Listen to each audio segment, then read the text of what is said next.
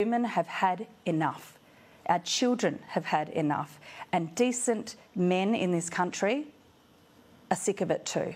There have been growing calls for a Royal Commission into domestic and family violence, particularly after some terrible numbers out of your home state, South Australia. 4 women killed in the space of a week. It was horrific. The state government is considering a Royal Commission. What's your view? Well, we need one, and I really do urge the South Australian government and the Premier, Peter Malinauskas, to do this. And people are looking around going, we talk about this issue, but what's really changing?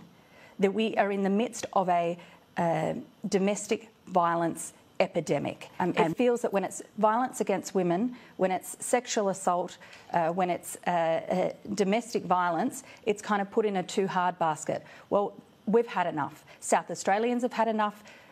Australian women have had enough, and it's time that governments took this seriously. Look, it's an interesting point you make. If this was some other type of crime that was seeing this number of deaths. Yes.